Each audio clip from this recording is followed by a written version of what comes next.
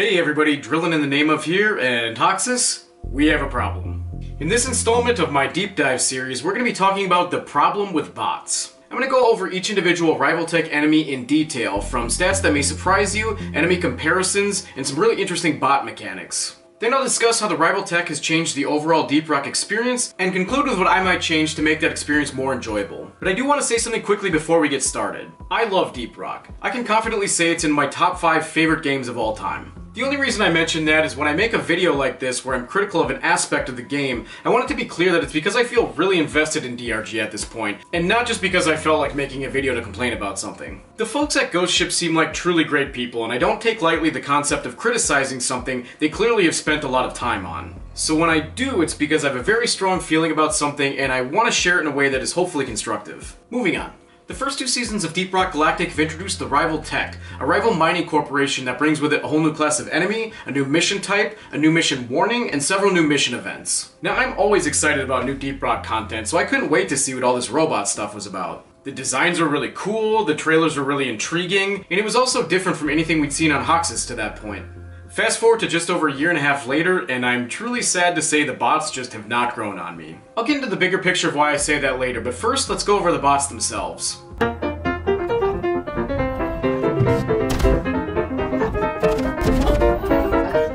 First up, we have the Patrol Bot. These are extremely fast, agile, and very powerful. They have 4 methods of attack: a burst shot, a laser shot, homing missiles, and a rolling melee attack. The number of different attacks alone sets them apart from most enemies, but when you factor in their speed and unpredictability, they can quickly become very frustrating opponents. For starters, their base HP is 900. If he's not going to explain that, I guess I will. The difficulty in Deep Rock Galactic scales based on Has level and the number of people you're playing with. This determines everything from the number of enemies per spawn, enemy movement speed, and enemy attack and resistance stats. I put together this chart which you can reference throughout the video to calculate enemy attack stats for the Has level and number of players you typically choose, which you can find in the description. Base stats in DRG refer to hazard level 2 with 4 players, and everything scales from there. So if you normally play Has 4 with 3 of your friends, take the base damage stat he references and multiply that number by 2.5. Or if you normally play Has 3 by yourself, take that same number and multiply it by 1.2. As for enemy HP, that gets a little more complicated because that number scales based on the size of the enemy. The DRG Wiki has a great chart for this, which I'll make sure he links to in the description as well. Back to the video. This is pretty staggering because that's actually the same amount as an oppressor. Now, to be fair, the Patrol Bot has significant elemental weaknesses, while oppressors have significant elemental resistances, and the Patrol Bot's weak point is 3 times weaker. But their weak point is pretty small, and their movement is so erratic that unless you're using highly accurate weapons like the GK2 with AI Stability Engine, or the minigun with improved platform stability, it's pretty difficult to consistently hit that weak point. And even though it may be a bit of an apples to oranges comparison, I do think it's worth mentioning because if you look at these enemies from the ground up, you have a big slow tanky enemy and a small fast flying enemy, so starting them from the same spot in terms of HP feels a little off. As for their attacks, these feel a little overpowered. First up, the burst shot does 4 base damage at 3 shots per burst for a total of 12 damage if all 3 shots land. They perform this attack while rolling around in their evasive mode, which, unless I'm mistaken, makes them the only enemy outside of a nemesis in their force field attack that can fire a projectile without stopping their movement first. Next up, a direct hit from the laser attack does 16 base damage split between kinetic and explosive. By contrast, an acid spit attack usually does 17.5 to 20 base damage, including the poison DOT. This just feels a little imbalanced to me, considering acid spitters have just over a tenth the HP of a troll bot, and they sit still when firing their projectiles. Then there are the homing missiles, which in my opinion are the most problematic of the patrol bot attacks. With a direct hit, these do 6 total base damage per missile at 4 missiles per attack. In this clip, I'm playing solo on Has 5, and if I let all 4 missiles hit me, it takes me from full health and shields to under 1/6 of my health. Now you may say the odds of being hit by all 4 missiles is pretty low, but if you're playing on Has 5, there's usually about 3 bots per wave, so you may be dodging homing missiles from more than 1 patrol bot. Aside from doing a ton of damage, they can lock onto you from just about anywhere, and they don't even need to be within view to hit you. This isn't that uncommon either. These 2 clips are actually from the exact same mission. That's it! Back's full! It just doesn't feel great to be hit by an enemy that's behind cover, especially when there seems to be no limit to their range. Here I'm trying to blow up these exploding plants to damage this patrol bot, which by the way is 43 meters away, and it still hits me with its missiles. The one saving grace is, if you need any more reasons to be a driller, is that you can drill these out of the sky without taking damage, and you even get HP if you're using the vampire perk.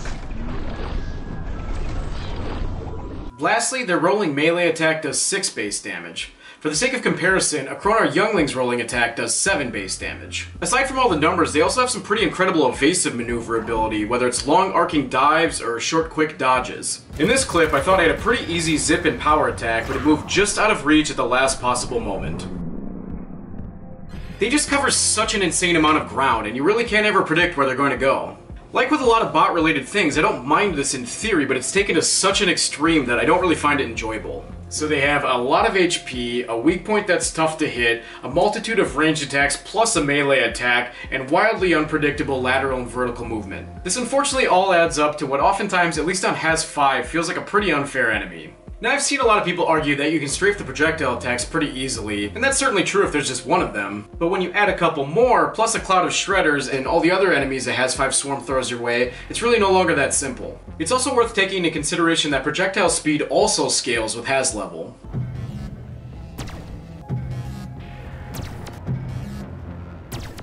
You could also argue that Mactera move around to evade fire, but they do so within a pretty fixed range, whereas a patrol bot will just take a pot shot and then move completely freely throughout the environment. One silver lining is that there is a chance a patrol bot becomes hackable when it's killed. If its lights turn yellow and it slowly floats to the ground, you have 30 seconds to hack it and have it join your team, Steve style. The downside is if you don't hack it in time, it comes back to life with about a quarter of its health and you have to fight it all over again. I really do like the high risk, high reward option of trying to get a patrol bot on your side during a swarm, but I'm not crazy about it being able to revive. They can float out of reach pretty easily, and if you're in the middle of a swarm and can't get to it in time, it could be really deflating having to fight a powerful enemy twice. But hacked bots are really helpful for doing damage in your favor, especially because their laser attack does more damage after they've been hacked. And they also become the priority target for other bots, which takes some of the heat off of you. However, their lifespan is naturally limited because they gradually lose HP over time, whether they're being attacked or not. Onto the turrets, of which we have 3 kinds: Burst, Sniper, and Repulsion.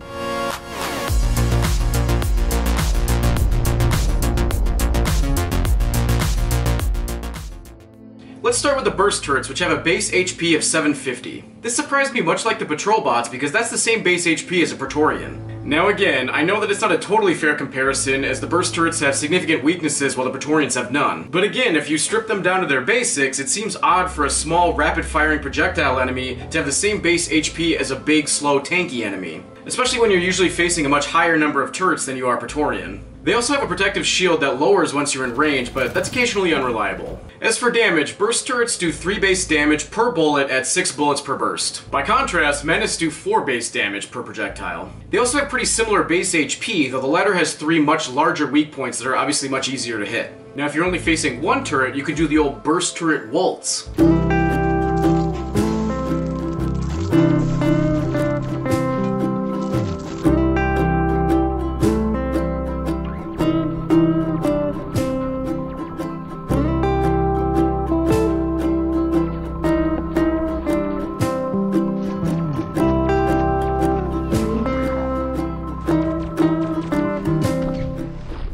But unlike a Menace, you're usually facing more than one of these, and at times it can look pretty absurd. More on that later.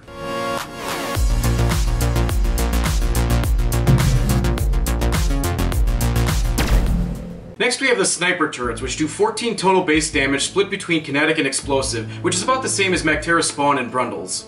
When their laser locks onto you, it means they're about to fire. Although I can't for sure verify this, it seems like they can lock onto you from just about any distance, as long as they have a sightline, and it doesn't seem to take much room to qualify as a sightline. I also discovered recently that their bullets can break terrain, so you're not even necessarily safe behind cover. And remember, sniper turrets do half their damage as direct damage and half as AoE. So if you have multiple snipers locked onto you, they can still do a good amount of damage even if you're strafing.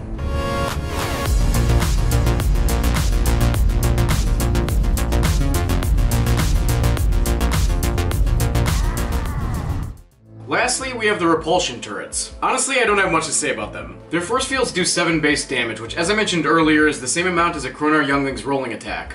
Now they may push you around if you get too close, but they're definitely the most avoidable of the rival tech enemies as their attack is purely lateral.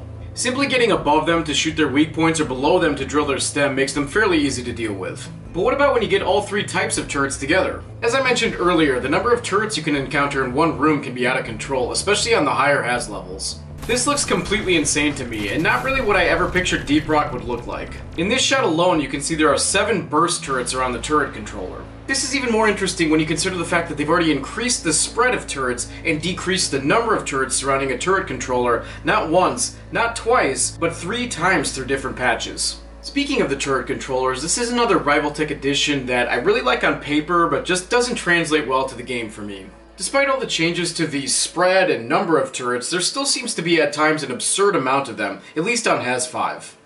It's pretty rare for a controller to spawn in a place with natural cover, so you either have to drill underneath and hack it from there, or you can once again take advantage of the now overpowered crisper and lay waste to the turrets to clear the room. But once you've done that, there's really no point in hacking the controller at all. And what if you don't have a driller on your team, or you play solo as one of the other 3 classes? That's clearly the conundrum with this event, because if you concentrate the majority of turrets around the controller, it limits your ability to hack it, but if you spread them out around the cave more, it makes them a lot easier to deal with individually. Now I know the turret controller only spawns in rival presence warnings and is totally optional anyway, but I can't tell you how many times it has spawned so close to the drop pod that I can't even leave the ship without taking out a bunch of turrets first. Now I do think there are some solutions to their issues, but I'll go over that in my final analysis.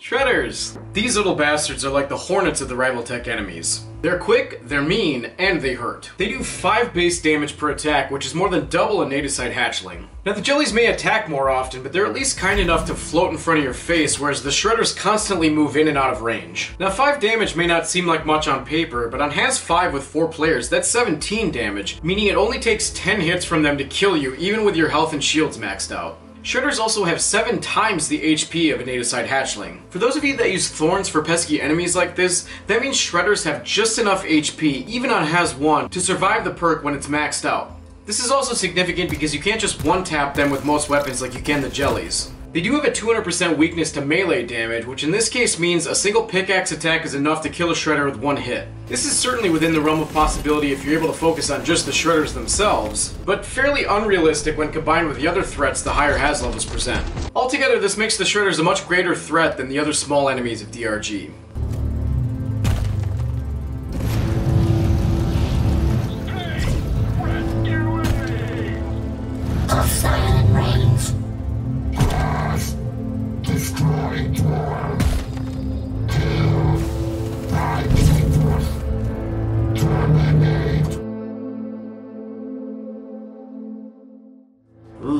That was a little dark. Let's lighten the mood a little bit. I was just learning to love.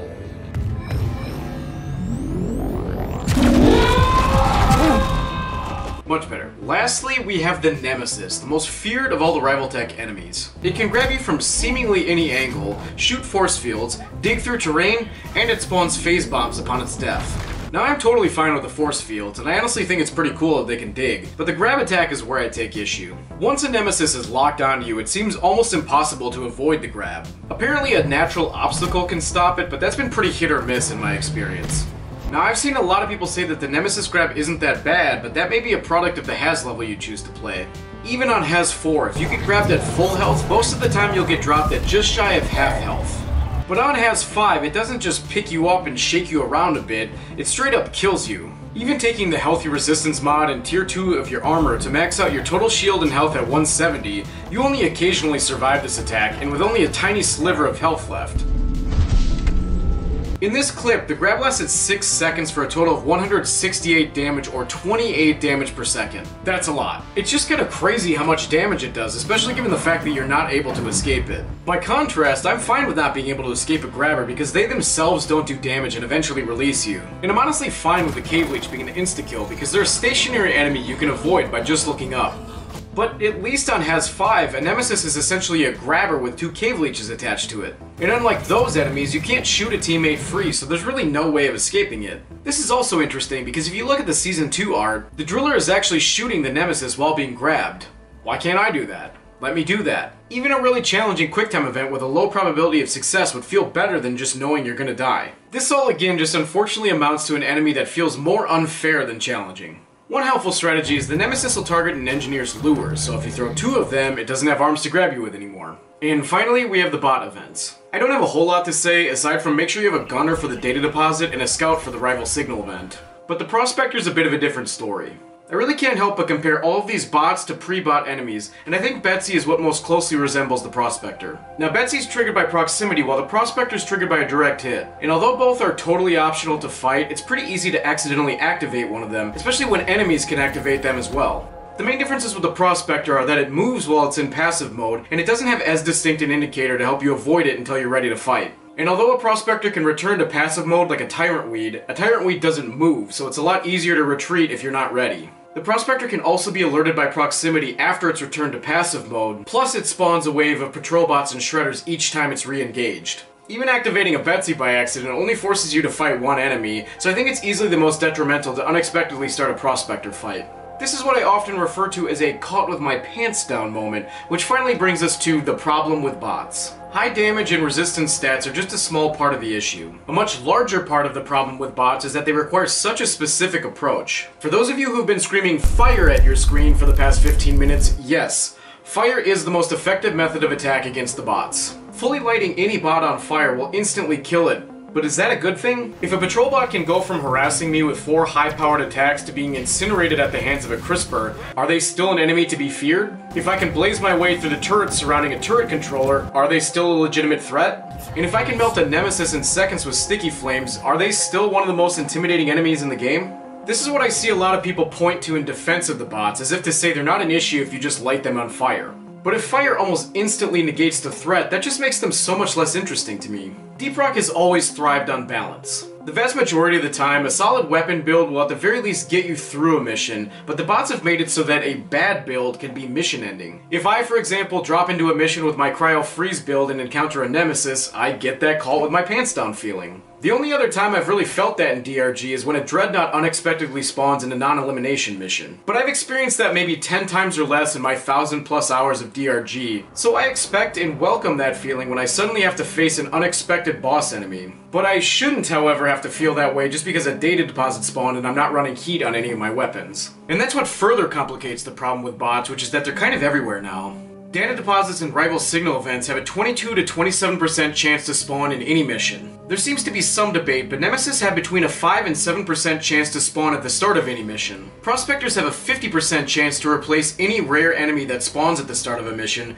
which is interesting because nothing else seems to spawn this way. And during Season 2, there's guaranteed to be at least one rival presence warning per 30-minute map rotation. But the bots seem to pop up more than the numbers suggest. On this map, just from tonight, you can see there are 3 rival presence warning missions in a single biome. And earlier while doing research for this video, I entered 5 random solo missions just to see what I would get. The first had a rival signal event, the second a nemesis, the third a data deposit, the fourth another nemesis, and the fifth a prospector. No joke. Now this is purely anecdotal, and 5 missions is not a great sample size, but it's pretty clear that even if you avoid industrial sabotage and rival presence warnings, there's still a pretty good chance that you'll encounter bots in some capacity. And conceptually, they're actually really cool, and I don't necessarily want to avoid them. But I also don't like the idea of always having to be prepared for them from a loadout standpoint. I don't really use heat builds with any class, so feeling like I have to change my weapons and playstyle just for the bots is a little frustrating. And during the Nemesis segment, you might have said, why not just use heightened senses? And although it does alert you to the range of the grab and allows you to escape the grab, I would say I don't ever use heightened senses, so how many goddamn things do I need to change for one enemy group?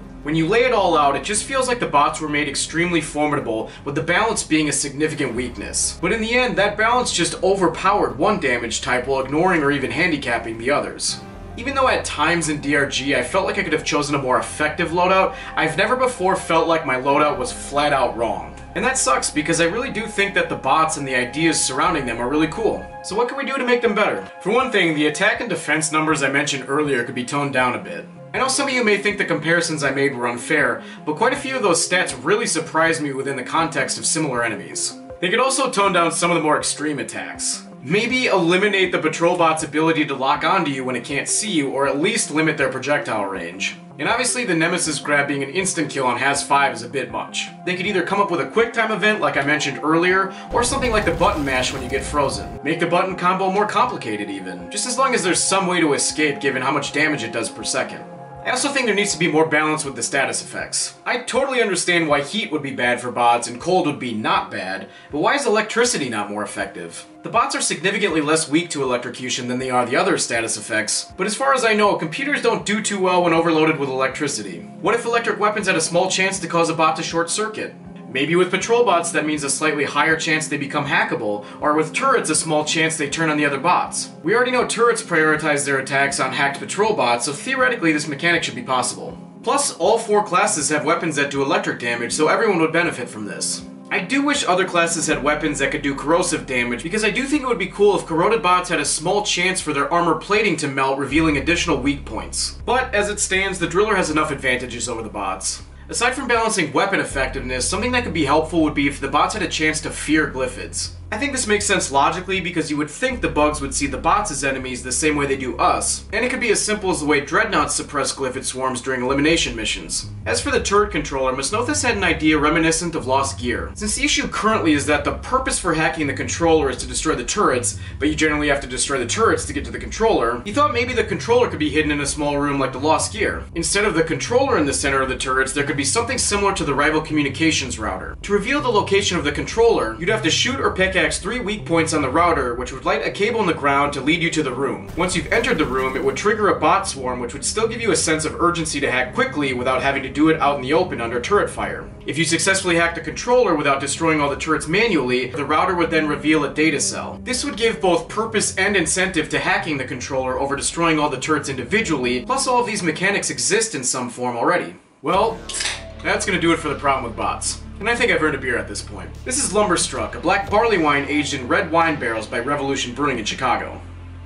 At the end of the day, even with all the advantages I have as a driller main, unfortunately I'm still just not really a fan. But what do you think? I'm sure you noticed I mentioned Has 5 a lot, and that's because that's really all I play anymore. And obviously there are some night and day differences even just from Has 4. I took a poll on my community page a little while ago, and I was a little surprised to see that the vast majority of people are fine with the bots exactly the way they are. I know the number of people that play Has 5 is relatively small, so if you haven't experienced the bots on that difficulty level, I could honestly see why you may not have a problem with bots. But if you play Has 5 and you're fine with the bots exactly the way they are, give me your secrets. I'm sure this will be a fairly controversial topic, so be sure to let me know what you think of all this in the comments. I, for one, was really surprised to learn a lot of the numbers and mechanics behind the bots. Speaking of which, big, massive thank you to MeatShield for sharing his DRG knowledge, Banagement for helping me with some spawn rates, and especially